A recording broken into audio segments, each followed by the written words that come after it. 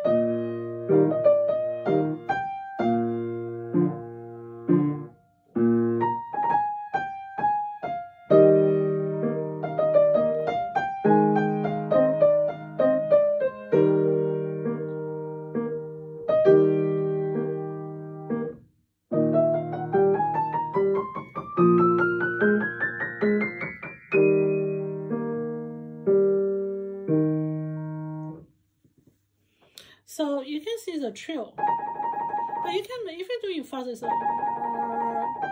otherwise it's similar with 74. It's a 1, 2, 3, 4, 1, 2, 3, 4. So it's a 4 notes, and then the last beat is actually 5 notes because da da da da da. It's 5 notes. It's a da da da da da da da da, and become the finger, and this is 1 3. So 1 1 3 1, and then 2 1. 2 5. So the fingers really matters, okay? And also this so I play da da da da, but actually you can play this fast because this is also the grace note here. 1,